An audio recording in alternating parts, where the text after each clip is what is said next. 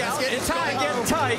Well, that got those separated. The 60 and 16 separated. And that may be all the others needed, because look at how far back they have dropped. Down the back stretch, it is the 18 of Kyle Busch. He has never won here in 7 prior starts. Look out. A spin, Mike Wallace, and he's up. And Wallace gets back on all fours. The 38 of Leffler is also involved. The race is going to end under caution.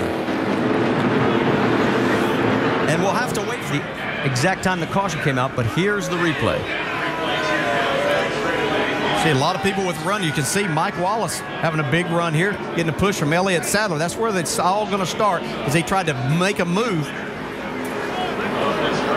Yeah, it was a good race. Mike sure made this race team look good. We got to thank James Finch. That was his race car. You know, it was a good race. Brad done a heck of a job in the pits. Mike done a wonderful job driving. Jason Jarrett was a heck of a spotter. Joe Nemechek kept us going all day long. I mean, we couldn't have done it without Joe.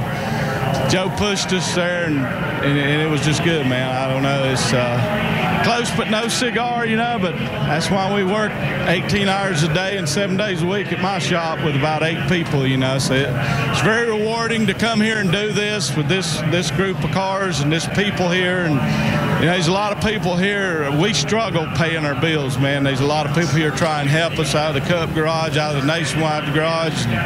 Like I said, I just couldn't thank James Finch enough for what all he's done for us. I guess we'll have to pay him for a race car now, but, you know, we had a good day, and I'm sure he's smiling for us too, him, Nick, and all those boys over at their shop. So. They showed them they were here today, guys, for sure, Vince.